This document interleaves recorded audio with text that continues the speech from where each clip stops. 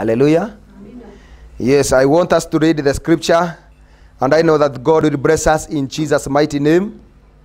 And our message, we give the title from the book of Isaiah 35, 8. Isaiah 35, 8. That is where we give our message, the title. The Bible says, "And a highway shall be there, and a road, and it shall be called the highway of holiness. The unclean shall not pass over it, but it shall be for others. Whoever walks the road, although a fool, shall not go astray." Amen. "No lion shall be there, nor shall any ravenous beast go up on it. It shall not be found there, but the redeemed shall walk there. And the ransom of the Lord shall return, and come to Zion with singing, with everlasting joy on their heads. They shall obtain joy and gladness, and sorrow and sinning shall flee away from them." Amen. Amen. Let us pray. Mighty Father, Jehovah Jireh, the King of glory, the Redeemer, we want to glorify you. We want to praise you, to magnify your holy name, to praise you and to say that there's none like you in the mighty name of Jesus.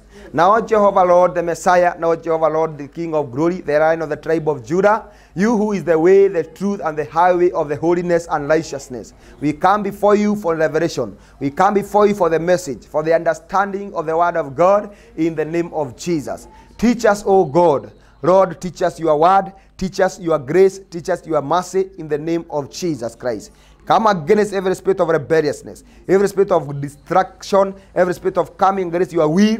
We rebuke it in the name of Jesus, by fire, by thunder, in the name of Jesus Christ. Now we pray, Jehovah, let your spirit take over of our soul, of our mind, in Jesus' name. Any spirit of sleeping, any spirit of discouragement, distraction, weakness in spirit, any spirit of losing the focus, I rebuke you in the name of Jesus, and we cast you away in Jesus' name. Now we pray that we shall not miss the word, shall not miss your message in the name of Jesus. We do pray and believe. Amen. Amen. Hallelujah. Amen. May the name of the Lord be blessed. Amen. In the mighty name of Jesus Christ. Amen. Can somebody close for me this window? For the sake of distraction, yeah. For the sake of distraction, and for the sake of the word of God, for the message is ours, it is our fellowship, it is our word, not theirs. Amen? Amen. Isaiah 35, 8, where the word of God says that a highway shall be there, and a road, and it shall be called the highway of holiness. The unclean shall not pass over it, but it shall be for the others. Amen. The word of God says about a highway of holiness, which shall be there in the end time. And that highway of holiness shall be called the way of the Lord. Hallelujah. Shall be called the way of the Lord. And the Bible says it shall be called a highway of holiness, but it shall be for others. The unclean shall not pass over it, but it shall be for others. Who are others? The Holy One. And those who walk on that road, even fools will not go through that way. Even lions or anything that is devouring or ravenous, anything unclean shall not pass through that way. Hallelujah. It shall be a way for those that are redeemed, a way of those that are cleansed, a way of those who are pure. Hallelujah. Amen. God is saying that in the end time days, there shall be a way of holiness, a highway of holiness. And in this highway of holiness, there shall not be unclean thing. There shall not be unclean thing passing upon that way. It shall become a way of holiness, a road of holiness, a road of righteousness, a road of pure people, the way of the saint. That is the way that takes people to the kingdom of God. That is the way that takes people to heaven. And the Bible says that heaven is holy. So that way shall be holy. That road shall be road which is built of righteousness, which is built of holiness, which is built of the word of God. Hallelujah. Amen. And that is the way for the saint in this hour. There are many ways out there. But if you are not in that way of holiness and righteousness, if you are not in that highway of holiness, therefore you might be the highway of hell. For there are two ways that God says, that there are two ways. There are two ways. In the book of Matthew 7:13, the Bible says that there are two ways. Let me read the two ways so that you may come to understand that not all ways are called the highway of holiness. There are also another highway, the highway of hell. Matthew 7:13, the Bible says, enter by the narrow gate, for wide is the gate, and broad is the way that leads to destruction, and there are many who go by it. Amen? Amen. Because narrow is the gate and difficult is the way which leads to life, and there are a few who find it. Amen? Amen. The Bible says, enter by the narrow gate, for wide is the gate and broad is the way that leads to destruction. There is a broad way and there is a narrow way. There's a narrow gate. Now we are speaking about this narrow gate. The narrow gate is the gate that connects to the highway of holiness. And there is a broad way, a broad gate, which connects to the highway of hell.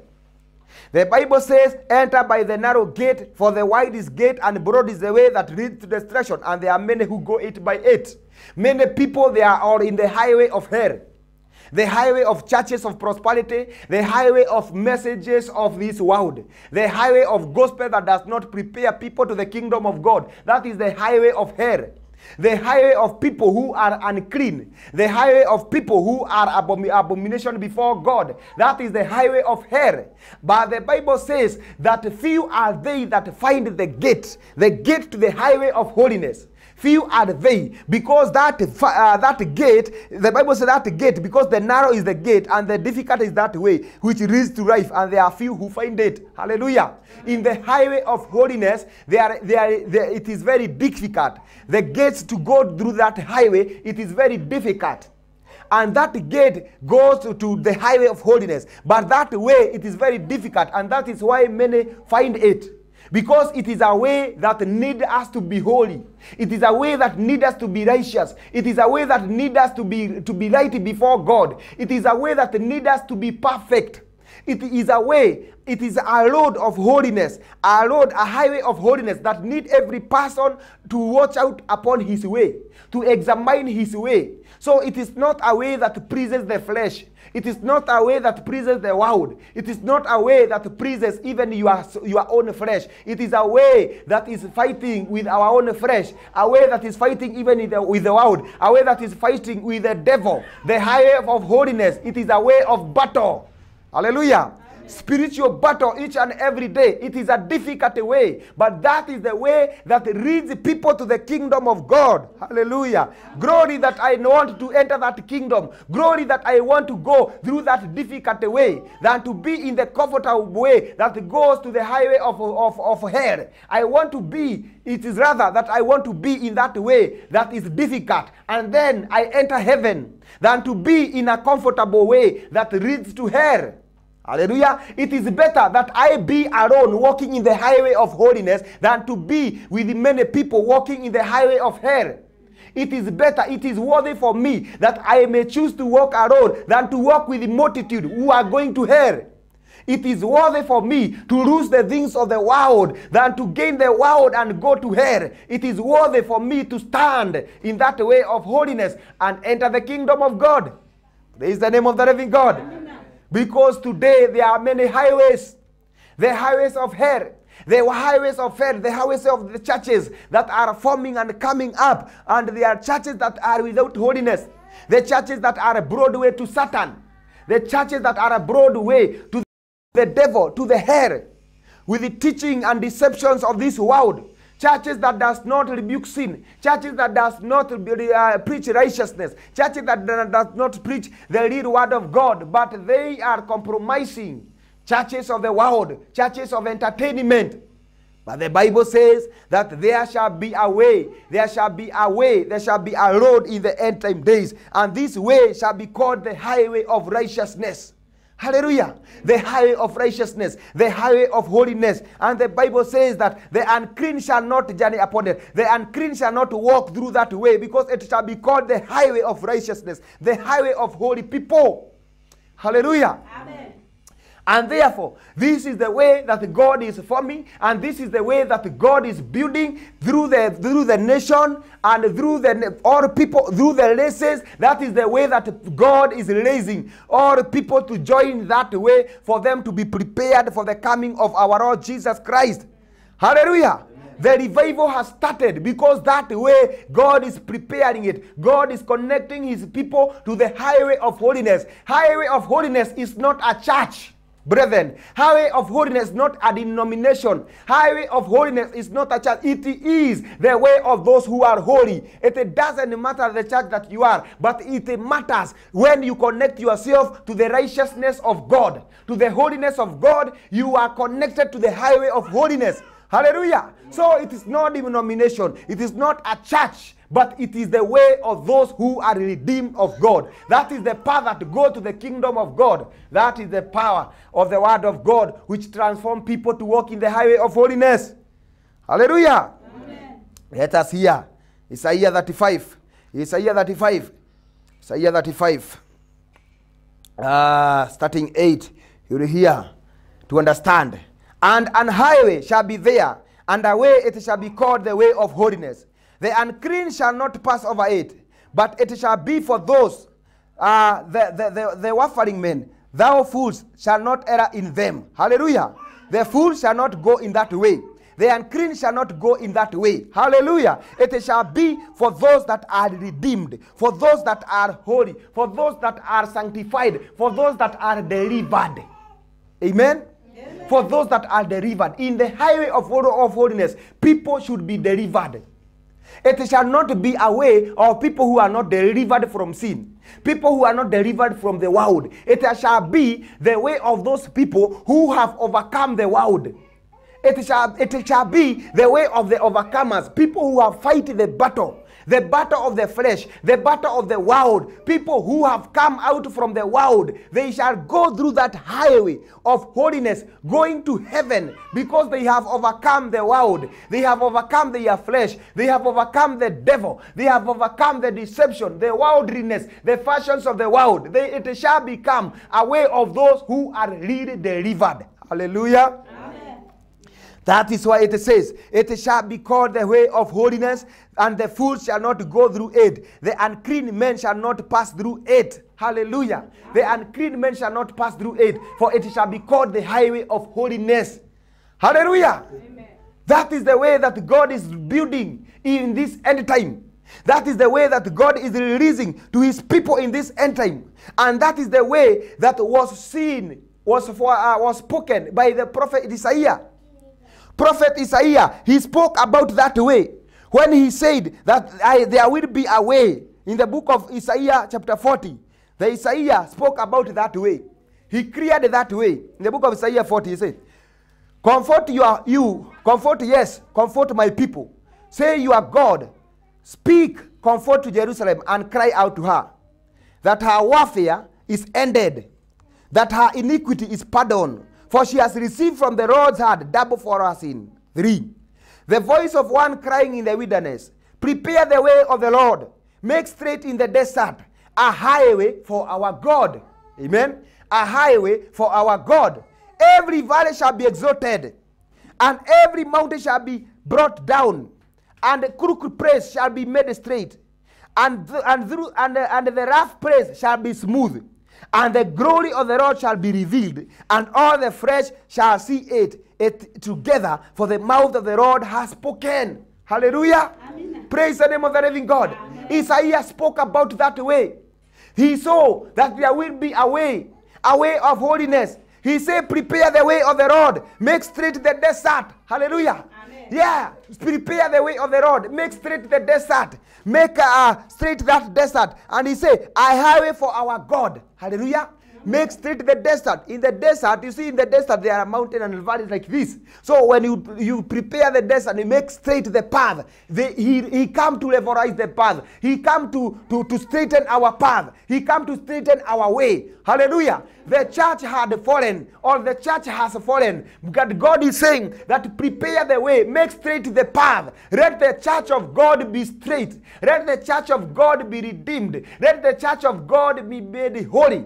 Hallelujah. Amen. Prepare for the way of the Lord, for the highway of God, because our Lord Jesus Christ is coming. Hallelujah. Amen. And he say, make straight the desert, a highway for our God. Every valley shall be exalted. You see, every valley shall be exalted. There are people who are in the valley, people who are not seen. They shall be exalted. Hallelujah. Amen. People who need justice, people who need the help of God, they shall be exalted. And all people shall come to see the glory of God, because they are in highway of holiness. Amen.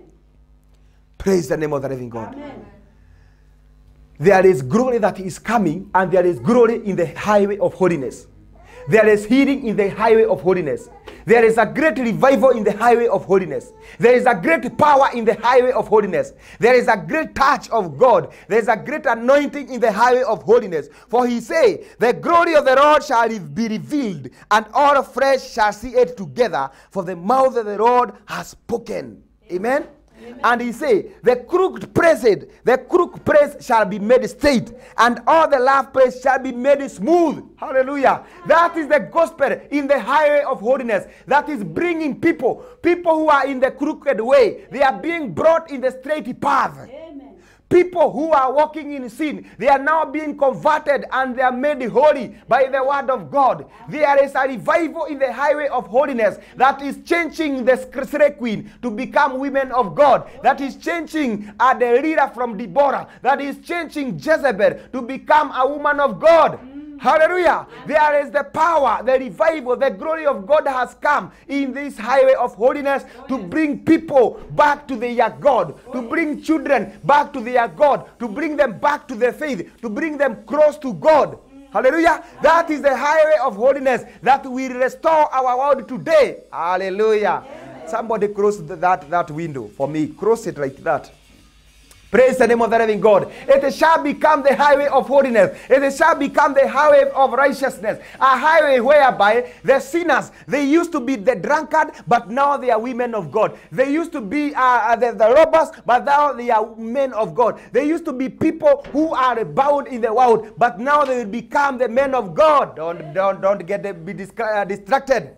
Hallelujah. Amen. It shall be called the highway of holiness, where people they did not walk well with God, they shall walk once with God. Amen. Hallelujah. Amen. That is the highway of holiness. That God is saying that the glory of the Lord shall be revealed, and all the flesh shall see it together.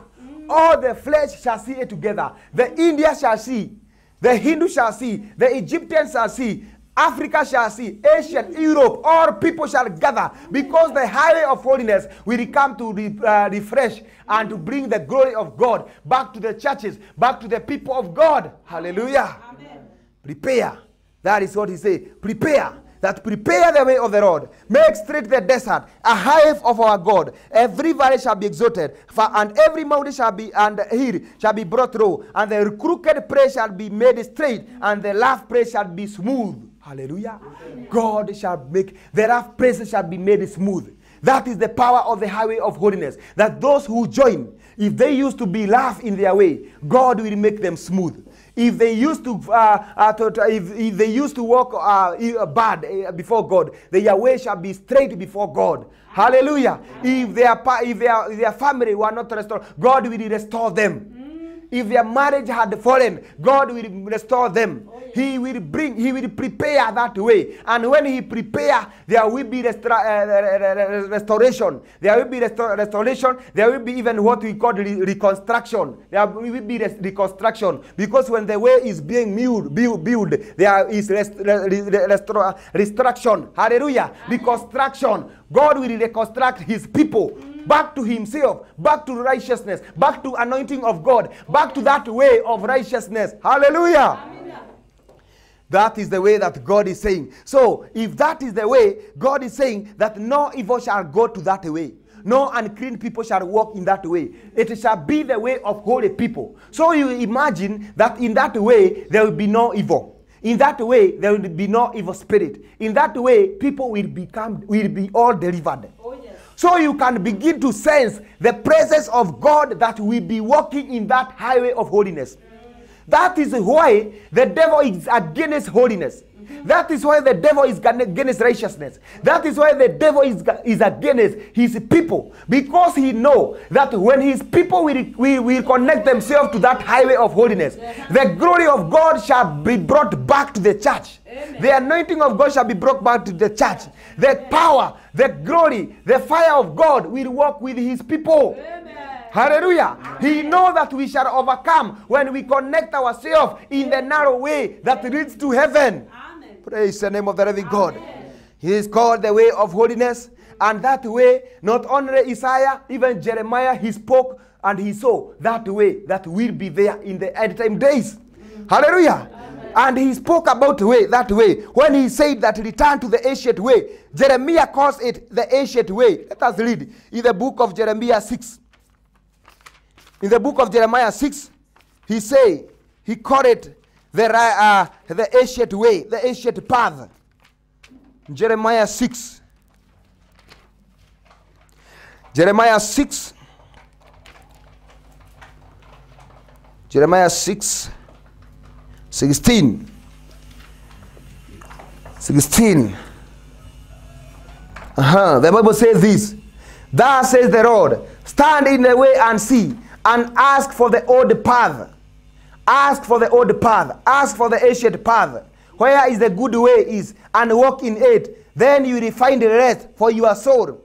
Yes, hallelujah. Amen. Look at that. That is that Jeremiah say, that stand in the way and see, and ask for the ancient path. Where is the good way, and walk in it, and you will find rest for your soul. Hallelujah. Amen. There is a good way. There is the ancient way that is called the holiness of righteousness. The highway of holiness, or the highway of God. That is the ancient way, the ancient path. Jeremiah says to them, when they had forsaken that way, that now return to the ancient way, and you shall find the peace. That is where you shall find the rest. Hallelujah. Amen. People want to be told many things of this world. They want to be comforted with lies. They want to be comforted with entertainment. They want to be comforted with the things of the world. But Jeremiah told them that return to the ancient way. Return to the ancient path. Return back to righteousness. Return back to holiness. Return back to godliness. Return back to the fear of God. That is where you shall find rest. That is where you shall see the way. That is where there is the glory. Hallelujah. Amen. Praise the name of the living God. Amen. Today churches is foreign. Today churches are foreign. Today men of God are foreign. And what they need to hear, it is to return back to the ancient path. To reconnect themselves back to the highway of righteousness. Back to that door. Back to that gate, or the narrow gate that leads to heaven. Hallelujah. Amen. That is the way that God is calling his people to return to. And when you return, there is the rest. You shall find the rest over your soul. You shall find the peace. You shall find the health. You shall find the grace. You shall find the power, restoration. Everything that we desire is in the highway of holiness. Amen. Hallelujah. Amen. Righteousness.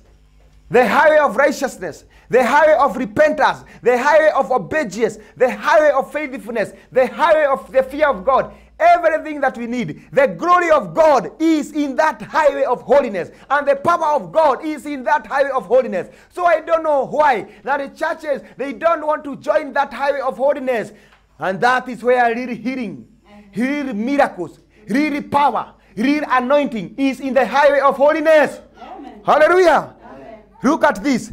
Jeremiah the prophet is telling them, stand in the way and see. That stand in the way and go back to the crossroad. Look at the crossroad. Look back to the way and ask, where is the good way? Where is the ancient way? You know the truth that those people, they were suffering. You see, this is when they were suffering. This is when God was destroying them because of their sin.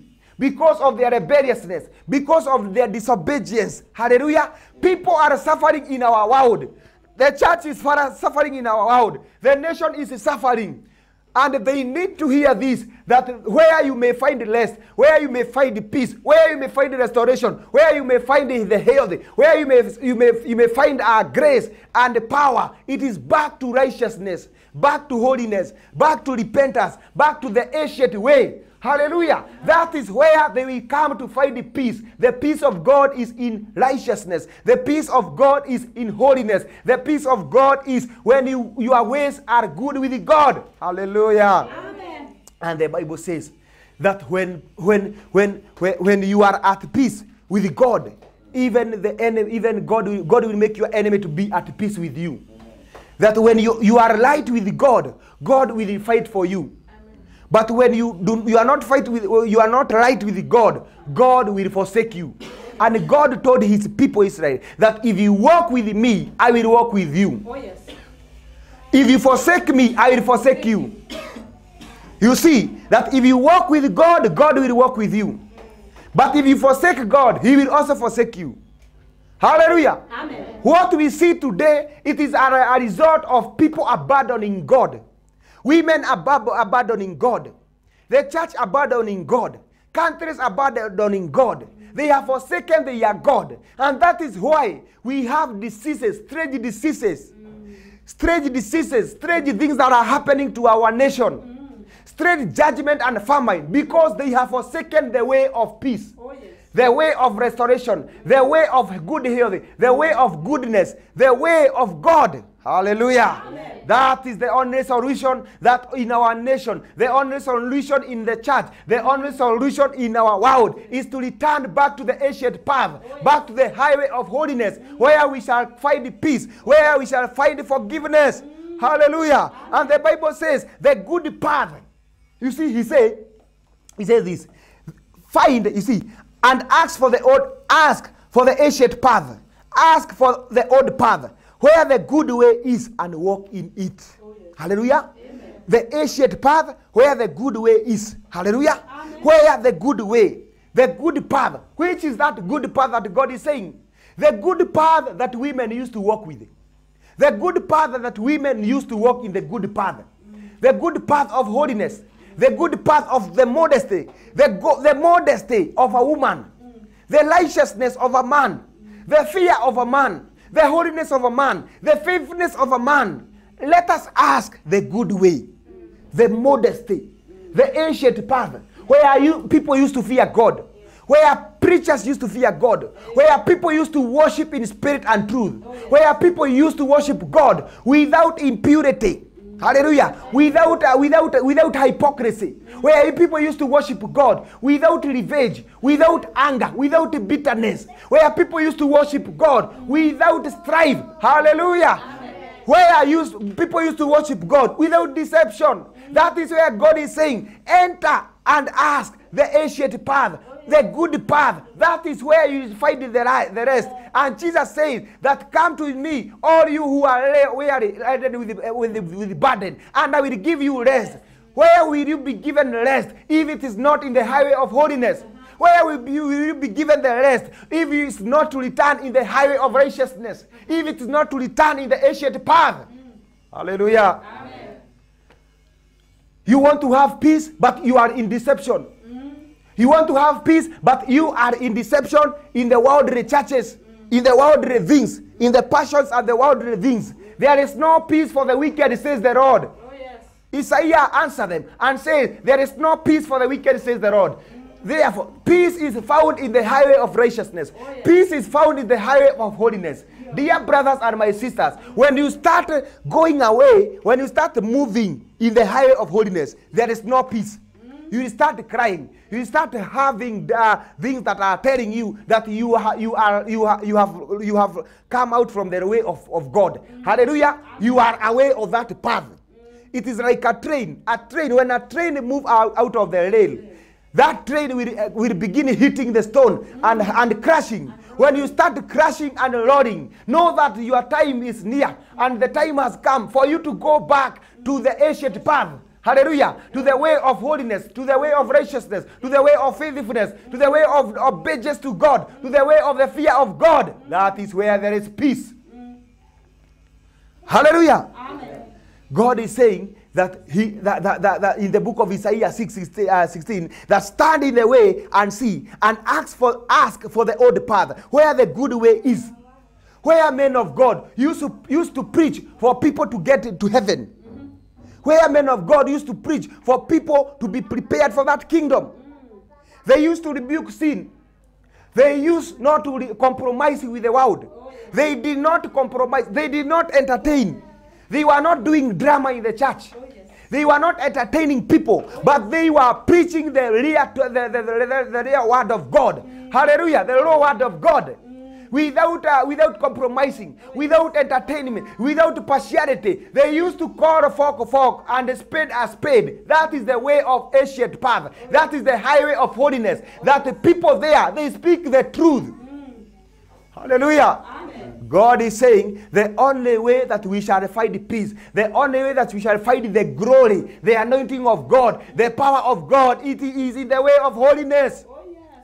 You want to be anointed. You want to be gifted. You want to walk with the power of the end time. But you are in deception. You are still in the world. Come out of sin. For the Bible says that in that way, no unclean thing shall walk in that way. It shall be only for those that are redeemed, those that are delivered, those that are clean and holy. They are they that walks in that highway of holiness. They are they that experience the glory of God. They are they that experience the power of God over their life, because they have chosen to walk with God. Hallelujah. Amen. That is why Isaiah is saying, this man is saying that, and as for the old path where the good way is, and walk in it, then you will find rest for your soul. Hallelujah. You will find rest for your soul. And that is where you see that even Isaiah that 5:8 is saying that there will be a highway, and a highway shall be called the way of God. A highway shall be called the highway of righteousness. Hallelujah. A highway shall be there, and a road, and it shall be called the highway of holiness. The unclean shall not pass over it. Hallelujah. Amen. Tell your neighbor, you unclean shall not pass through it. Hallelujah. The unclean shall not pass through it. It shall be for those people who are holy, for those people who are pure before God. Hallelujah. People who have been redeemed. So if you are not ready to be pure, you cannot journey in that highway of holiness. If you are not carefully walking your way, if you are not carefully watching your ways, you cannot join in the highway of holiness. If you are not carefully walking in the righteousness of God, you cannot join in the highway of holiness. If you are not clean in your mind, in your heart, in your soul, in your body, you cannot be in that highway of holiness. If you are walking in sin, you cannot go in that highway of holiness. Hallelujah. Amen. That is a highway of holiness that consists of people who are totally separated from sin. Oh, yes. Totally separated from worldliness. Totally separated from the flesh. That is a way whereby people who have grudges, bitterness, pride, immorality, lusting will not journey in that way. It shall be called a highway of holiness, a highway of righteousness, a highway whereby people there, they don't mention sin. They don't mention wickedness. They don't mention worldliness. They journey there and they speak only one thing. Holiness and righteousness is what come in their mind. Their conduct is holiness. Their ways is holiness. Their mind is holiness. Their heart is holiness. Their dressing is holiness. Everything that they do it in holiness. And that is the way of holiness. Their song is holiness each and every day. Their prayer is holiness each and every day. Oh God, make me holy. Oh God, purify me. Their song, their prayer is the prayer of David. Oh God, search my heart. Make me pure. Look my heart. The meditation of my tongue, or my heart, let it be pure. There in that highway of holiness, people cry for holiness. People cry for righteousness. People seek righteousness. People seek the kingdom of God and its righteousness. That is the way that God is saying that there shall be a highway of holiness, and that highway of holiness, it shall not matter with the people who are there. It shall not matter with the multitude. It shall not matter with the number. What will matter is righteousness. What will matter is holiness. For he say that way, it is a narrow way, and few find them. Few find that way. Few find that way, because it shall be for those who want to totally separate themselves from the world. Hallelujah. Amen. Look at that. He said, no unclean thing shall walk in that way. Proverbs 16:17. Proverbs 16:17. You hear the mystery of that way. You see, many people, they are just joining holiness like a church, saying we are in highway of holiness. If you join if you join the highway of holiness like a church, you will get astray, because of where they are going to where churches are called highway of holiness, where churches are called holy. If you are seeking for those things, you will be deceived. Hallelujah. For this is a way it is a personal way. It is a personal way. It is not about church. It is not about people. It is a personal place. Hallelujah. Amen. Yes. Let us read in the book of Proverbs 16. Proverbs 16:17. The Bible says this here. The highway of the upright is to depart from evil. Amen? Amen. The highway of the upright is to depart from evil. He who keeps his way preserves his soul. Hallelujah. Amen. What does he say? That the highway of the upright is to depart from evil. Amen? Amen. So you begin to understand that if you want to know that highway of holiness, it is not a church. Hallelujah. Amen. It is not a church. The Bible says the highway of upright is to depart from evil. So if you will depart from evil, you will be in the highway of holiness. You will be in the highway of the righteous one. Hallelujah. Amen. That is the secret. The secret of the highway of holiness, it is not the church, it is not denomination, it is not a ministry. The highway of righteousness, the highway of holiness, the Bible says the highway of upright is to depart from evil. It is a personal way to depart from all unclean, to depart from worldliness, depart from all evil. Hallelujah. Amen. The Bible says that the fear of the Lord is the beginning of knowledge. The fear of God is the beginning of joining yourself in the highway of holiness. So it doesn't matter. People, they say, oh, I am in the highway of holiness, but are you departing from evil?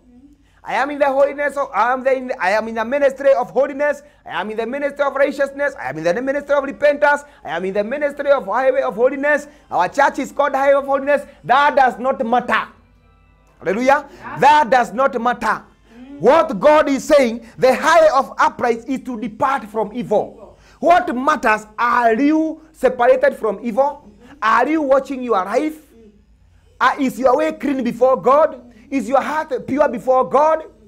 Hallelujah. Amen. Are you walking in the fear of God? That is what matters. It is not the church. Oh, me, I belong to holiness. Me, I belong to deeper life. Me, I belong to this church of deeper life. Me, I belong to this church of whoever, of the chosen one. All those titles do not matter. What matters is, are you departing from evil? Are you walking in holiness? Are you maintaining your salvation? Are you walking your life in fear and trembling? Hallelujah. Amen. Are you guarding your step? Are you guarding your tongue? Are you guarding your heart from impurity? Are you guarding your eyes from evil, from abomination? For we are told that in the highway of holiness, no unclean will pass through that thing. No unclean person who is unclean in his mind, unclean in his eyes, unclean in his heart, unclean in his body, unclean even in his marriage, will not journey in that way. Oh, yes. Hallelujah. Yes. It is a way that requires us to know it is a personal walk with God. It is not about the church. Oh, I belong to Holy Bride Saint. Oh, I belong to our church. Oh, I belong to this church which is called holiness. That doesn't guarantee you to see that kingdom. It does not guarantee you to be in that highway of holiness. What guarantee you is this: are you departing from evil? Are you walking in holiness? Are you working out your salvation in fear and trembling? Hallelujah. Amen. The highway of the upright is to depart from evil.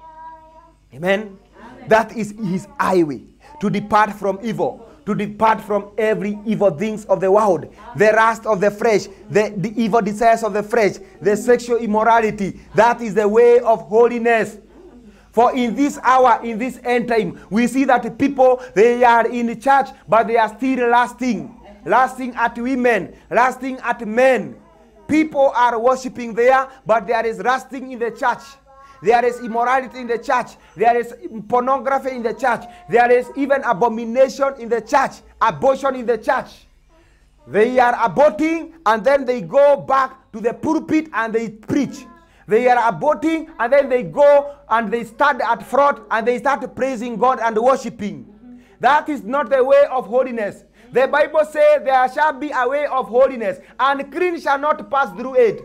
Those who abort shall not stand through it. Those who abort, those who commit adultery, fornication, those who do masturbation, those who watch pornography, those who commit all those filthy things, they shall not pass in that way. It shall be called the way of holiness.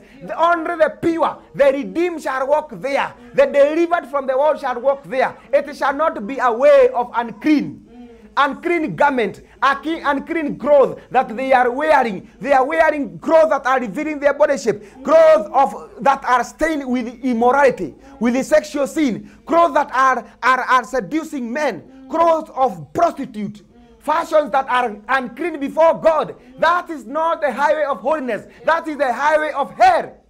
And I tell you that come out of the highway of hell. Come out of that church which call itself that they are going to heaven, but there is no holiness, there is no righteousness. People there are unclean. Men of God are unclean. Cheating, marriage and remarriage. They are the preachers, but they are marrying and remarrying. They are marrying and remarrying. They are divorcing, remarrying, and doing again and again. That is a way of unclean, and that is not the highway of holiness, but the highway of hell. Bible says there shall be a way, and that way shall be called the highway of holiness, and unclean shall not pass through it. Hallelujah. A man who commit adultery shall not stand there and preach. A man who commit adultery, fornication shall not stand there and preach. It shall be a way of holy people. People who are not blamed. People who are totally separated from sin, from every blames. Hallelujah. Because they shall be worshiping God who is holy. And their God is holy, their God is perfect, like we are perfect. Hallelujah. Amen. That is why God is saying that no unclean thing shall pass in that way. Amen.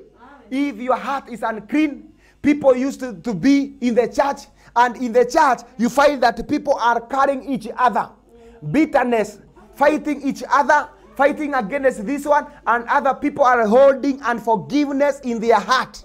This is not the way that God is saying. The way that we are walking right now is a way of holiness and righteousness. It's the highway of holiness. There is no place for bitterness. There is no place for unforgiveness. There is no place for strife in the body of Christ. There is no place for pride. There is no place for revenge. There is no place for bitterness in the house of God. It is a highway of holiness. It is the altar of God which consumed with the fire. It is the way that Moses saw when he saw the burning bush. When Moses was joining the highway of holiness, Moses saw the burning bush, and God told him, this way is holy. You are now about to join the highway of holiness. Now take off your shoe, because the place that you are about to step, the way that you are about to join, it is the highway of holiness. Therefore, you need to stripe off your shoe of filthiness, your shoe of abomination, your shoe of jealousy, your shoe of envy, your shoe of unforgiveness, your shoe of lust, your shoe of fornication, your shoe of adultery, your shoe of hatred, your shoe of lying, your shoe of drunkenness, your shoe. Hallelujah. Because what you are about to join is holy, and I am a God who is consuming fire. I cannot do it with the unclean. I consume the unclean. So if you dare join this way, you will be destroyed by God. Hallelujah. If you dare join this way, mixing yourself, you are defiling yourself, you cannot serve God in that way. God will strike you. In the highway of holiness, there is no cheating. In the highway of holiness, there is no cheating. In the highway of holiness, you cannot cheat the Holy Spirit. In the highway of holiness, that is where you see that Ananias and Sapphira, when they joined the highway of holiness, they were not aware that in the highway of holiness, you need to stripe lies. Stripe of lying.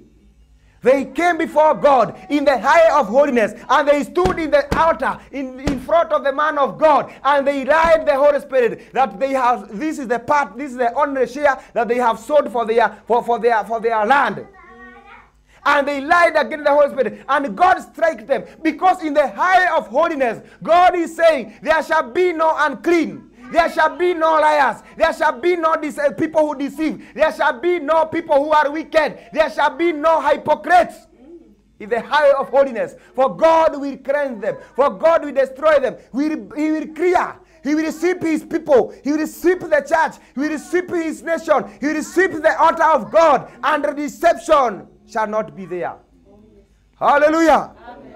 And he also said that in that highway of holiness, no unclean thing shall pass through it. And he also said that whoever walks in that road, even a fool will not walk in that road. Even a fool, it shall be called a way of people who are wise. The wise virgin, not fools. Not to fools. People who are still complaining to the Holy Spirit, they are fools. People who are still doubting the word of God, it shall not be a way of the foolish virgins. People who are careless, like the foolish virgins, misusing the anointing, misusing their oil. They are not watchful. They are the foolish virgins. That is not the way of holiness. The way of holiness, it is for the wise people who understand when God say, he say. Who understand when God say we are moving, they start moving. The way of holiness, it is for people who are wise. People who understand when the Holy Spirit is speaking, when the Holy Spirit is saying yes, when he's saying no, they understand. They are people who are walking in the Holy Spirit of God, and they know, they have the ear to hear what the Holy Spirit is saying. Amen. Hallelujah. Amen. He said, no foolish shall journey in that way. And also he said this, and no lion shall be there, or any ravenous beast go up in it. It shall not be found there, but the redeemed shall walk in there. Hallelujah. No lion, thank you, Jesus. That no lion, no anybody that is devouring, no anybody that is purposing to destroy the church of God shall journey in the highway of holiness. Hallelujah. No witch shall stand in that church. No, even the powers of darkness shall stand against that church, against that highway of holiness.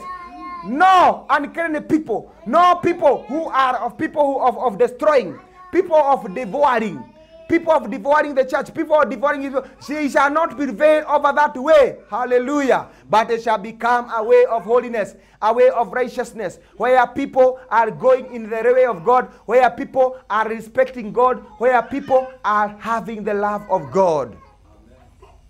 Amen? Amen. There shall not be lion or any beast or any devouring beast, any ravenous beast is any beast that harm people. Whereby you see, and you find that in the brethren or in the fellowship, that there is somebody who is causing division. There is somebody who is fighting against the movement or fighting against the work of God. You find it where that there is somebody who is causing harm in the body of Christ. That is a lion which is devouring, which is harming and attacking people. Hallelujah. Amen. There shall not be such kind of a person in the highway of holiness. God will reveal them. God will expose him. God will expose them. God will reveal them. God will destroy them. He will separate them from his people, because it shall be called a highway of holiness. No evil shall prevail upon that highway of holiness. For God will be the one, the captain, leading his people to the kingdom of God. Hallelujah. Amen. That is why the God is saying, anything that defies will not pass through that way. In the churches today, you will see that people are there, and there are a lot of unclean spirits that are in those churches, in those church, unclean people who are there. People who look like lion with nails, artificial nails, additional nails like this, like lions. They are devouring. But I thank God that in the highway of holiness, there shall not be any devouring thing, anything to harm you, anything to scratch you. There shall not be. Hallelujah. Hallelujah. But in the highway of hell, that is where all those images are. The false images, the false attachment, the false hair, the false beauty, the makeup, the nails like of lion, the claws of devouring. That is where in the highway of hell, that in the broad way that leads to hell, that is where those people are going to hell. Hallelujah. Hallelujah. The witches are there with their nails. The wizards are there with their nails. The Jezebel spirit is there. The snake queen are there with their immoral clothes and their seducing garment. Hallelujah. Hallelujah. The false prophets are there. The entertainers are there. The comedians are there who used to entertain the church. That is the highway of hell. But in the highway of holiness, there shall be no entertainment. There shall be no dramas. There shall be no such things, such clothes which are immoral, such clothes which are of deceiving, such clothes and attires of prostitutes. There shall be no deception in the holiness, in the highway of holiness. It shall be a way of righteousness, pure. People in the highway of holiness, they shall rejoice how God created them. They shall give glory to God. They shall glorify God with the book of Psalms, and they shall say that I am fearful and wonderfully created by God. I am fearfully and created and wonderfully created by God. I am proud of how God have created me. I am proud of my eyes. I am proud of my mouth. I would change my mouth. I would change my nail. I am proud of the hair that God has given me. They are proud of how God has created them, because that is the highway of holiness, where they say we are fearfully and wonderfully created by God. And in the eyes of God, we have no error. We have no mistake. We cannot correct God by the makeup, by the coloring of the hair, by the coloring of the tooth, by those artificial things and the worldly things. Hallelujah. They shall be called the highway of holiness, no unclean, no liars with the false hair, no liars with the false face, false beauty, no liars with the false buttocks, no liars with the false breast of plastic and silicone breast, no liars with those plastic bam. Hallelujah. No liars shall join in it, because it shall be called a highway of holiness. No unclean thing shall pass in that way. It shall be for those that are redeemed. They are redeemed. They are delivered from the fashions of the world. They are delivered from even the false prophet. They are delivered from the things of the world. Hallelujah. That is the way. And when they will be walking that way, they shall be restored back to God. Hallelujah. Amen. That is the way that Jesus Christ said that look, that the prostitute will come and enter before you, and they will enter. That they that were last shall be the first. The prostitute will change, and they will dress well. They will be crested. They will be clean. God will purify them. God will sanctify their heart, their life. The robbers, the drunkard, people who are homosexual, people who are lesbian, they will be delivered. They will be transformed, and they will join in the highway of holiness. And they will leave those people there in those highways. Those preachers, whereby they are preaching prosperity. Those people who have become so familiar with God, they will be left there with their cults, with their churches, with their titles, with their pastors, with their prophets and apostles, and they will join in the highway of holiness. Amen. Hallelujah. Amen. It is the highway of holiness that is transforming people to become who they are today. It is the highway of holiness. When you connect yourself with the highway of holiness, my dear brother and my sister, your conduct will change. Your dressing will change. Your speaking will change. Your heart will change. Your mind will change. Your life will totally be transformed. If you have really joined in that highway of holiness, your life will change. Your marriage will change. Your business will change. Hallelujah. Amen. Because in that way, no unclean thing shall walk in it. Unclean job, unclean marriage shall not walk in that way. Hallelujah. Amen. Because it shall be called the highway of holiness. And this is the way that Paul the apostle says in the book of 1 Corinthians 6:9. Let us see. That is the way that Paul he said about it when he spoke about the unrighteous. Yeah, and when he was saying those things, he was not speaking to the unrighteous. He was speaking to people who know God. 1 Corinthians 6:9. 6:9. 1 Corinthians 6:9. 6:9. The Bible says,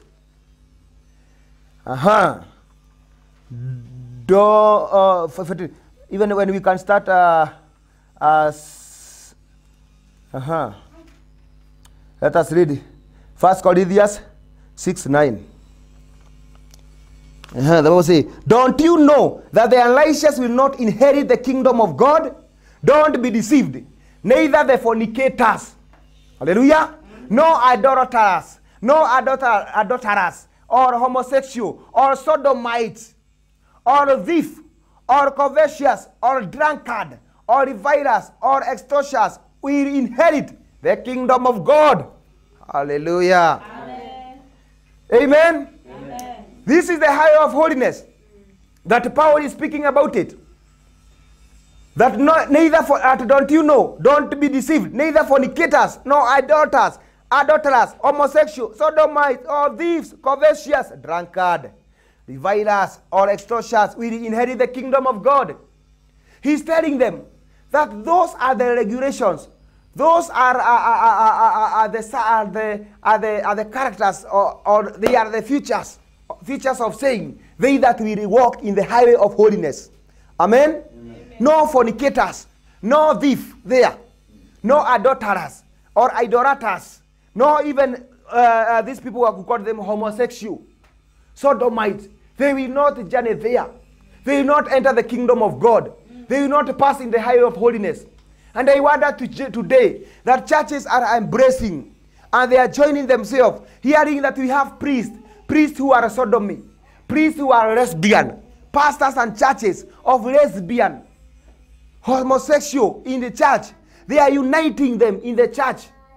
Don't they know the scripture says, don't be deceived, that neither fornicators, adulterers, homosexual, sodomites, even thieves, they will not enter the kingdom of God.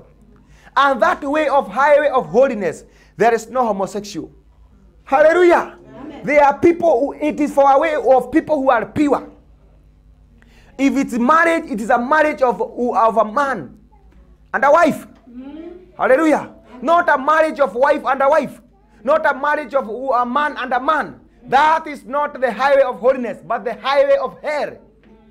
The highway of hair, it is a sewage. The highway of hair, it is a sewage. A sewage for all abomination. A sewage for all wickedness. A sewage for all filthiness. A sewage of shame. A sewage for all unclean and abomination. And a sewage for unclean thing. And that sewage is passing to the churches today. The churches, homosexual, the churches, lesbianism, the churches, they are worshipping idols, the churches, robbing people, the churches, entertainment, the churches, worldliness. That is the sewage that is passing to the church of the Broadway. Hallelujah. Amen. But the church of God in this hour will connect itself with the highway of holiness. Hallelujah. Amen. For he said that don't be deceived. Don't be deceived. Don't you know the unrighteous will not inherit the kingdom of God? Don't be deceived. Neither fornicators. You find that today that you are a Christian but you are fornicating. You are a Christian but you have boyfriend and girlfriend. Your pastor does not know. Even your mother do not know. Or he may know. But you are fornicating with the boyfriend and girlfriend. That is the highway of hell. There shall nothing be like that in the highway of holiness. For fornicators shall not inherit the kingdom of God. Sex before marriage shall not inherit the kingdom of God. Kissing before marriage shall not inherit the kingdom of God. Masturbation shall not inherit the kingdom of God. Pornography, they shall not inherit the kingdom of God. Don't be deceived. In the highway of holiness, the way to heaven, if you want to enter heaven, you must separate yourself from all unclean thing. Oh, yes. Hallelujah. Amen. God is saying, and even Paul was saying, that in that way of righteousness, in that way of holiness, he was teaching his people that no immoral people should be in this place. Hallelujah. He used to tell them how they should behave and how they should stand. Hallelujah. Amen. Look at this. 1 Corinthians 5:11. Hear this. You will hear. He's speaking about it. Let us start 9. 1 Corinthians 5:9 saying, I wrote to you in my epistle not to keep company with the sexual immoral people. You see? The highway of holiness. Not to keep yourself company with the immoral people. There are people who are in groups of social media. There are people who are in those group of immoral people, whereby they send jokes, they send entertainment, they send immoral people, and they discuss immorality, saying it is a discussion of relationship, but it's immorality, where people they take your number and they start messaging you because of those group of immoral people, where there are immoral people, immoral men, immoral women, who will send a picture to you, and they will send immoral picture. They will send even pornography, nude picture. Come out of those immoral group. For God is saying, I wrote to you in my epistle not to keep company of the sexual immoral people. Hallelujah. In the highway of holiness, there is no immorality. In the highway of holiness, it should not even be mentioned among you, among the holy people. Amen? Amen. He said, yet I certainly did not mean with the sexual immoral people of this world. You see? Or with the covetous or exorcists or editors, since then you would not need to go out of the world. But now I have written to you not to keep company with anyone named a brother who is sexual immoral. Hallelujah. I now warn you not to keep yourself a company with any brother, any sister who call himself a saint, a believer, but is in sexual sin, immorality, fornication. And he said, but now I write to you to keep away, not to keep company with anyone named a brother who is sexually immoral, covetous, adulterer, or a believer, or a drunkard, a drunkard, or an extortioner. Not even to eat with such a person. Hallelujah. Amen. Not even to eat with such a person. In the highway of holiness, you cannot eat with a drunkard. In the highway of holiness, you cannot eat with such a person. And this person, he called himself a believer. Amen? He called himself a believer, but he is in immorality. He is, or she is, in adulterer. He is in drunkard. He is in unclean way. Paul is saying that not even to eat with such a person. I warn you, don't be in one company with those people. Hallelujah. Amen. That is what he says. And also in the book of Ephesians 5:3, you will hear what he's saying. He's giving warning. Warning, because they are warnings. They are instructions. Hallelujah. Amen. Before joining the highway of holiness, don't joke with the highway of holiness. It is not a way of the world. Ephesians 5:3. Ephesians 5:3, the Bible says, but fornication and all uncleanness, all covetousness, let it not be even named among you as fitting for the saints. Hallelujah. Amen. Not even be mentioned at you. Let not even be mentioned on for you, for you are saints. Neither filthiness, nor foolish talking. Hallelujah. Amen. Even foolish talking in the highway of holiness should not be allowed. Amen. Nor coarse jesting. Coarse jesting. What is coarse jesting? Coarse jesting. Coarse jesting. I don't know if it's slandering. I don't know what coarse jesting or joking. Which are not fitting, but rather giving of thanks. Hallelujah. Amen. For For this you know that no fornicator, or unclean person, or covetous man, who is an idolater, has any inheritance in the kingdom of Christ and God. Let no one deceive you with empty word, for because of those things the wrath of God comes upon the sons of disobedience. Therefore do not be partakers with them. Hallelujah. Amen. Don't be partakers with them, my dear brother and my sister. For the highway of holiness, it is a way that does not joke. The Spirit of God is there. The glory of God is there. So don't try to misuse the glory of God, the grace of God that you have been given in the highway of holiness. Saying, oh, I have been given the grace of God. Since I joined the highway of holiness, I have received the grace. That grace is not for drunkardness. That grace is not for immorality. That grace is not for worldliness. That grace is not for walking with the people who are stradders, people who are unclean. Hallelujah. Amen. That grace is not for foolish talking. That grace is not for dramas. It is not for entertainment. That grace is not for joking. That is a grace which is for taking you to the kingdom of God.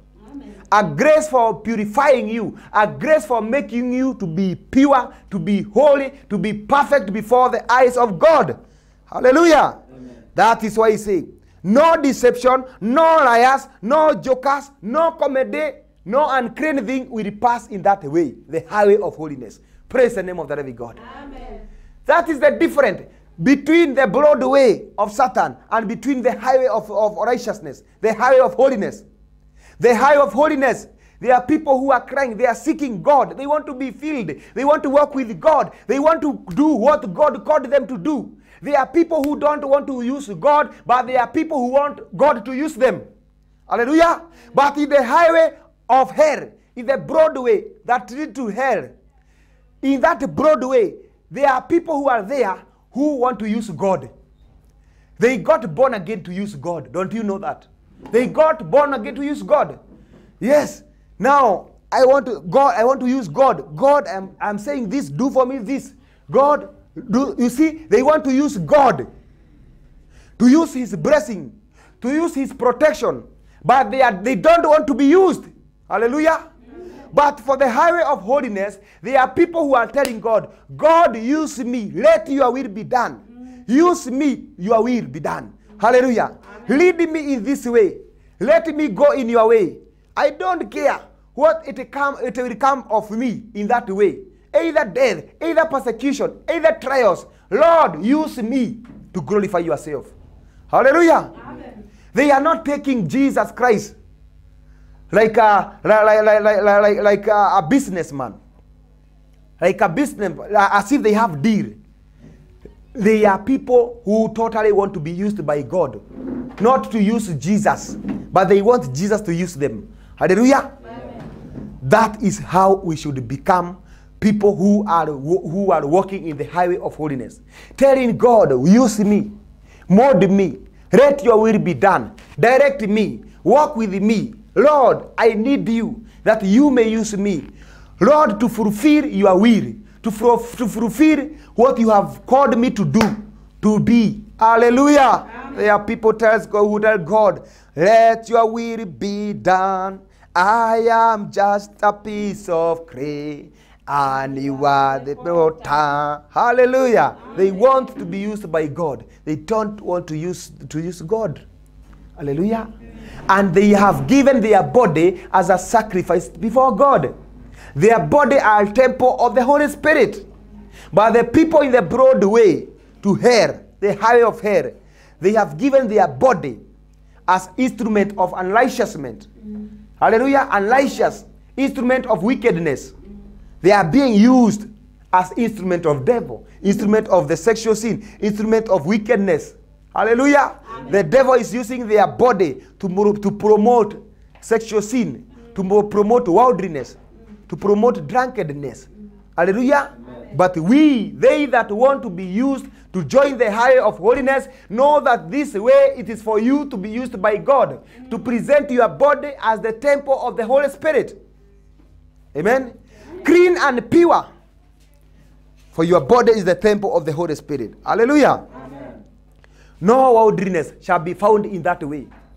No worldliness shall be found in that way. Entertainment of the world, the immoral programs, the movies, the entertainment, the chains of slavery of TV, that you cannot live without TV. You are not ready to join the highway of holiness. Praise the name of the living God. In the highway of holiness, there is no entertainment. There is no entertainment. There is no addictions of TV, of programs, and all those things.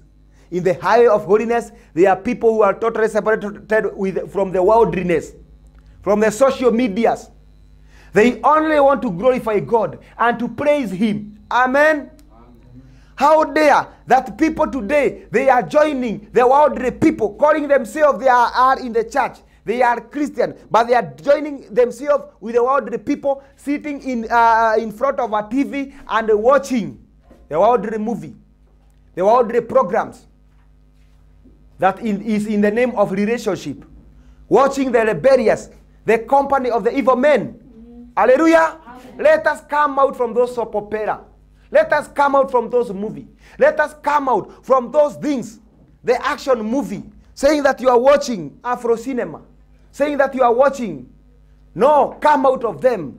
Because in the highway of holiness, there shall not be found unclean thing, unclean image, unclean video, unclean song, anything that defiles, anything that does not glorify God, it shall not be mentioned in the highway of holiness. That should be for those who want to see the kingdom of God. But if you don't care, you just continue, but you will miss the kingdom of God. People are straining with the prayers, straining to fast, striving how they want to walk with God. But movies, the TV has bounded their mind and their heart. What is destroying them? What is sucking their anointing? What is sucking their power to fast, their power to serve God? It is the TV, that program, the social media, the entertainment, the drama. Hallelujah. Amen. And you say, oh, pastor, pray for me. I am not praying like I used to pray.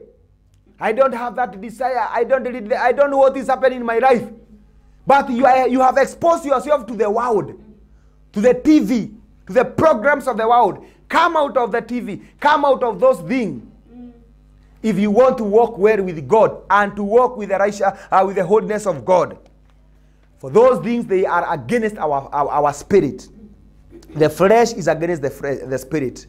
The TV is the world. It is a gadget of the world. And it is against your spirit, against those who want to inherit the kingdom of God.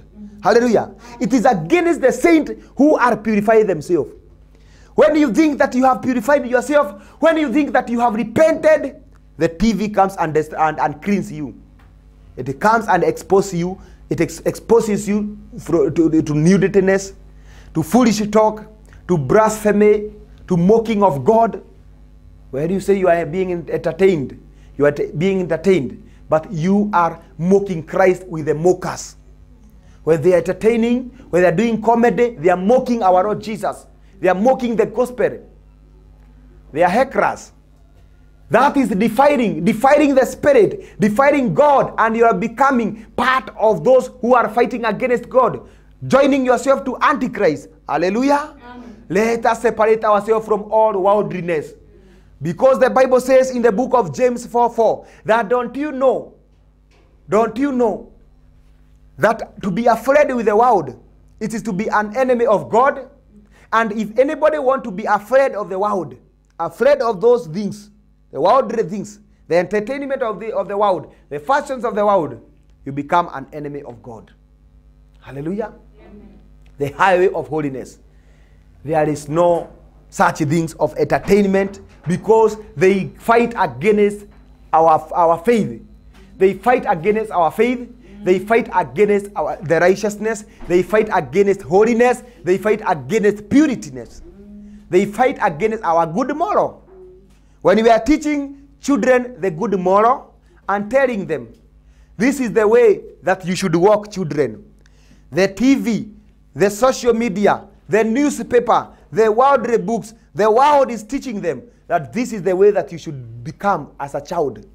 You should be a Superman. You should be a Spider-Man. You should be a Ben 10. Do you see that is evil? Fighting against our faith. When we tell our children, let us trust God. Let us trust God. Let us seek Jesus.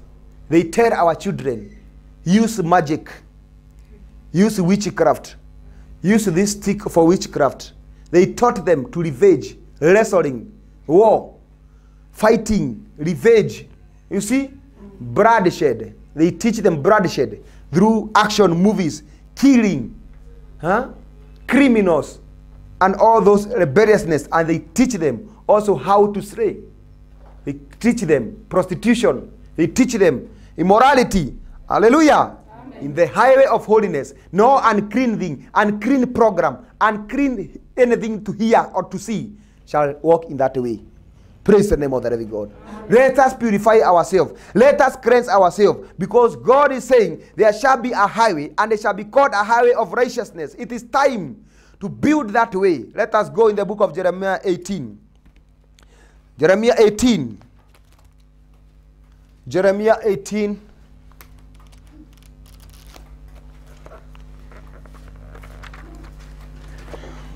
Jeremiah 18:15. 18:15. Jeremiah 18:15. That is where I want us to read. The Bible says this. Because my people have forgotten me, they have burned incense to worthless idols, and they have caused themselves to stumble in their own ways. From the ancient path, you see, they have stumbled in their ways, and from the ancient path, to walk in the pathway and not to on highway. You see, they are walking in the pathways and not in the highway. Hallelujah. Amen. To make their land desolate and perpetual hissing. Everyone who passes by it will be astonished and shake his head. I will scatter them as with an east before the enemy. I will show them the back and not the face in the day of the calamity. You see? Why? Because they have turned away from the highway of holiness, and they are now walking in the pathways. Instead of the highway, they are walking in the pathways. Walking in those. Instead of walking in the pathway, in the highway of holiness. Hallelujah. They want to go there in their shortcut, and those crooked ways. Hallelujah. Amen. God is saying that because my people has forgotten me, they have burned incense to worthless idols. They have caused themselves to stumble in their ways from the ancient path. Yes. To walk in the pathway and not on highway. Therefore he say, I will show them my back and not my face in the day of the calamity. Hallelujah. Amen. Yeah, that is what happens when we walk in the pathways instead of the highway. Yeah, there are people who are not inside and they are not outside. You see? It's like they are stepping outside and inside. In this way, you choose the way you make. Don't compromise. Don't become you are in the world and you are in the church. There is nowhere how you can hold Satan with this hand and Jesus in this hand. It's either you decide who you will go with. Hallelujah. Amen. It's either you decide who you will walk with. Hallelujah. It is not a way for the double-minded people. Amen. You need to be settled. That I am settled. This is the place. I am settled. This is the water that I want to drink. Don't mix with other water that you are going to drink this, going to this. You are receiving everything. You need to be inside in the highway of holiness, not in the pathways, but be in the highway. Hallelujah. Amen. Center of the way, marching with the people. The Bible says that God hates lukewarmness. People have lukewarmness. You are not cold, you are not warm. You are not cold, you are not warm. You are lukewarm. You are not in the world, you are not in the church. Amen? Little here, little here. That is lukewarmness. And lukewarmness is a sin. It is a sin. And that is why God is saying to them that I will show you my back and not the face in the day of the calamity. Because you have not walked in the way and in the ancient path. Hallelujah. Amen. Let us fear God and walk in the way of holiness and righteousness. There is restoration. There is the power of God in that way. Amen? Let us read Psalms 24:3. Psalms 24:3. As we are concluding. Psalms 24:3. Psalms 24:3. The highway of holiness. Psalms 24:3.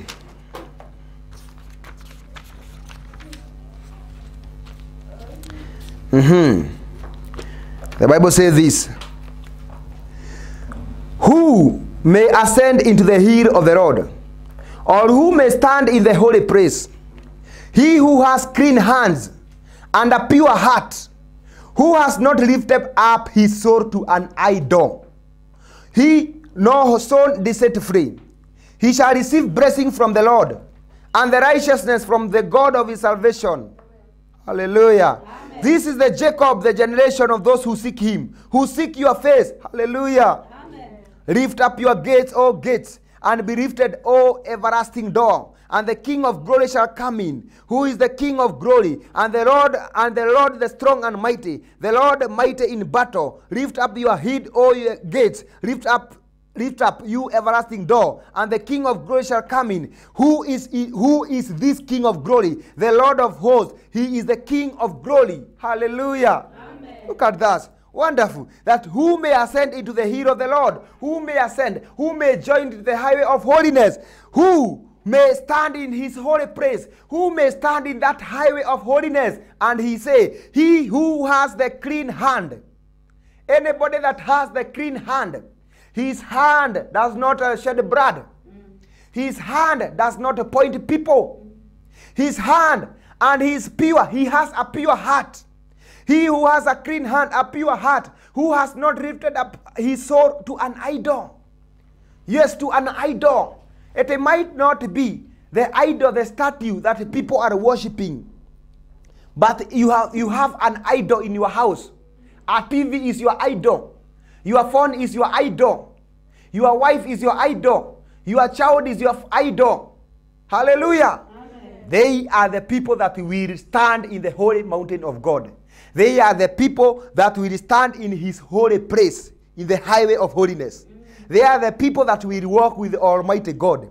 He who has clean hand and a pure heart, who has not lifted up his soul to an idol. Get rid of all idol. Get rid of all idol in your life. Or sown deceitfully, the one that speak or swear lying. Amen. They swear lying. They cannot go in the highway of holiness. They cannot climb. They cannot ascend into the hill of the Lord. They shall receive now that person who is holy, who is clean, who has a pure mind, who does not lift up his soul to an idol, or who does not idolize things, who does not swear a lie. He shall receive the blessing from God and the righteousness from God of his salvation. This is Jacob and generation of those who seek God, who seek your face. Amen. Amen. There are people who seek the face of. And we say that the highway of holiness, there are people who are seeking God. They only want to be with God. They want to be with Christ. They want to serve him. They want to be used. They want to walk in his way. And they say, this is Jacob, the generation of those who seek him, and those who seek your face. They are they that walk in the highway of holiness. Praise the name of the living God. Amen. Do you want to walk in the highway of holiness? Therefore, cleanse your heart. Don't be found with any idol in your life. Don't lift up your soul to an idol. Your child to an idol. Your phone to an idol. Your tablet to an idol. Your TV to an idol. Your job, your business to an idol. If you want to walk in the highway of holiness, don't become an idolater. And he say, he who has a clean hand, the one who has the clean hand and a pure heart, they are they that will stand in the holy of the holies. They are they that will ascend into the hill of the Lord. Amen? Amen. There is a need to be pure. There is a need to be righteous. There is a need to be holy before God. For you to join in that way. For God says that he is holy. And like he is holy, you must also be holy. Because we are called with a holy calling. And our God is holy. And he say, like our God is perfect, therefore let us also be perfect. And he say, that without holiness and righteousness, no one shall see God. How do we want to walk or to see God when we are not walking in the highway of holiness? Hallelujah. Amen. Let us be pure. Let us tell God to cleanse our soul, our spirit, our mind, our heart, our life, our marriage, our everything that we do. Tell God to purify you, to sanctify you, so that you may be among they that are walking in the highway of holiness. For the Bible says, they will be blessed, they that will be walking in that highway of holiness. They that will be standing in the mountain of the Lord. They that will stand in the holy place of God. They shall be blessed. They shall be called the generation, the people of Jacob. And they shall receive the blessing of God. Hallelujah. Amen. They shall become the burning bush over their life, because they are cleansed by God, and the power of God shall be over their life. Hallelujah. Amen. Therefore let us cleanse ourselves from all impurity, because you cannot join the highway of holiness when you are unclean. For the word of God has spoken unto us that there shall be a way, and this way shall be called the highway of holiness, and no unclean thing shall pass over that way. Hallelujah. Amen. A highway shall be there, and a road, and it shall be called the highway of holiness. The unclean shall not pass over it, but it shall be for the others. Whoever walks the road, or even a fool, shall not go in that way. No lion shall be there, or any ravenous beast go up in it, shall not be found there. But the redeemed shall walk in there. And the ransom of the Lord shall return, and come to Zion with singing, with everlasting joy on their hand. They shall obtain joy and gladness, and sorrow and sighing shall flee away from them. Hallelujah. Amen. That is the way that connects to the kingdom of God, where there will be no sorrow, where there will be no tears again. For he say, they shall obtain joy and gladness, and sorrow and sighing shall flee away from them. They shall not cry again, no sorrow, no death, no persecution. They shall rejoice. They shall be crowned with gladness, with the joy over their life. Hallelujah. Amen. That is the highway of holiness that we are. We might be crying today because of the highway of holiness. For there is persecution in the highway of holiness. For there is rejection. There is hatred in the highway of holiness.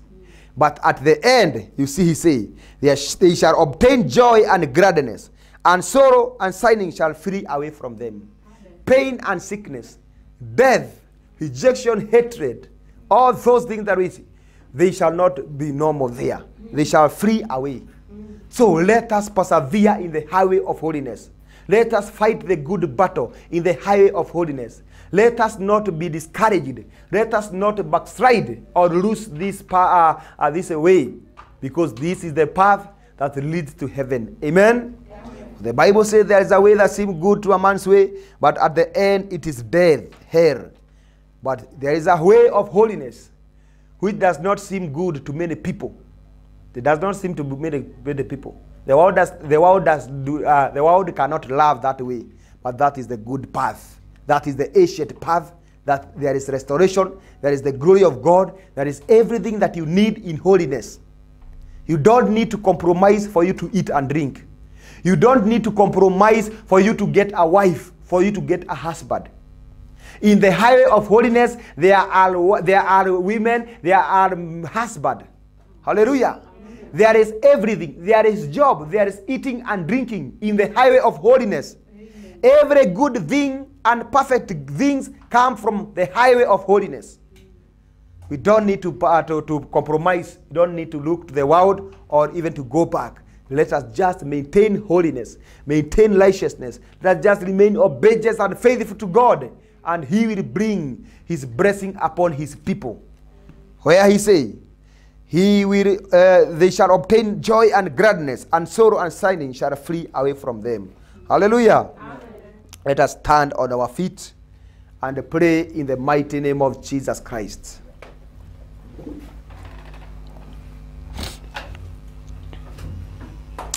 Without holiness, no man shall see the Lord. Without holiness, no man shall see the Lord. Thank you, Jesus. Mighty Father, we come before you, Jehovah God, the Redeemer, the Lord of Lords, the God of they that walk in the highway of holiness, they that are redeemed, they that are delivered, they that are sanctified and washed by your word. Lord Jesus, we join, O God, in this spiritual way of the highway of holiness in the name of Jesus Christ.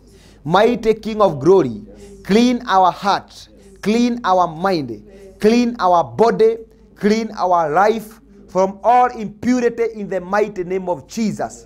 Lord, you say that no unclean thing shall walk in that way.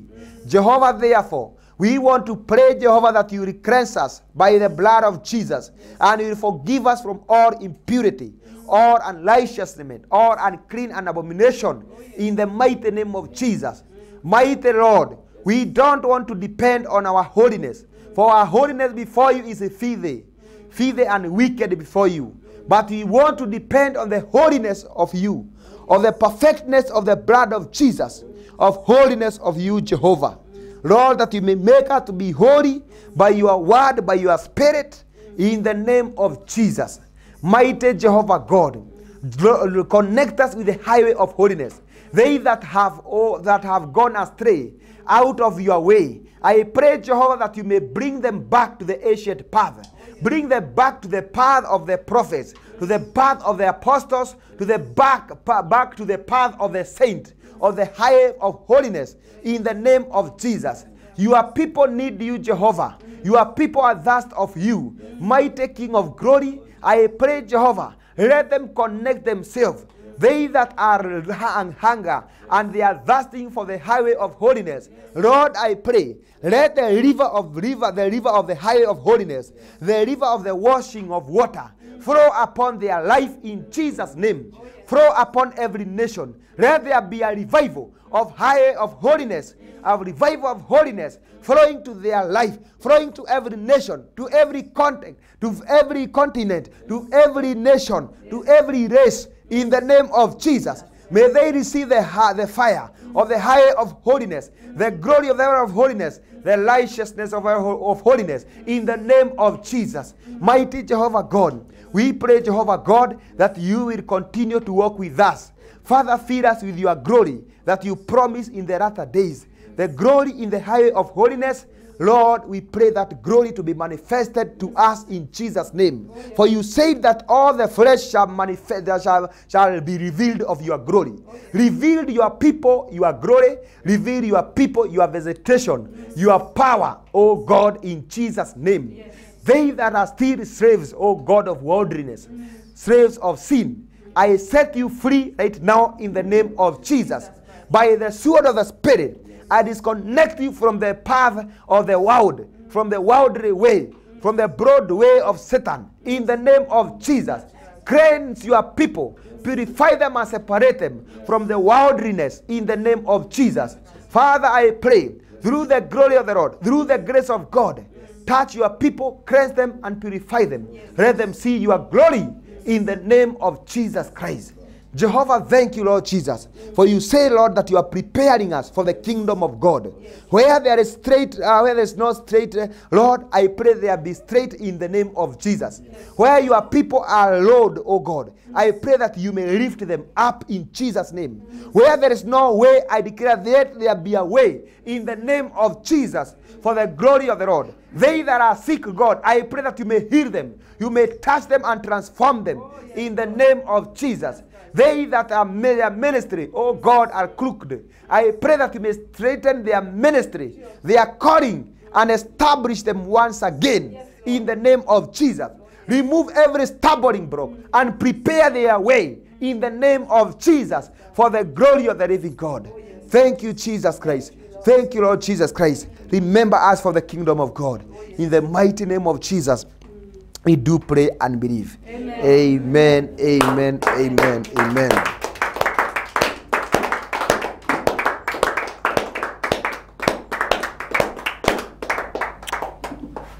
Thank you, Jesus. Hallelujah. Amen. Let your will be done. Will be done. Let your will be done in my life. Let your will be done.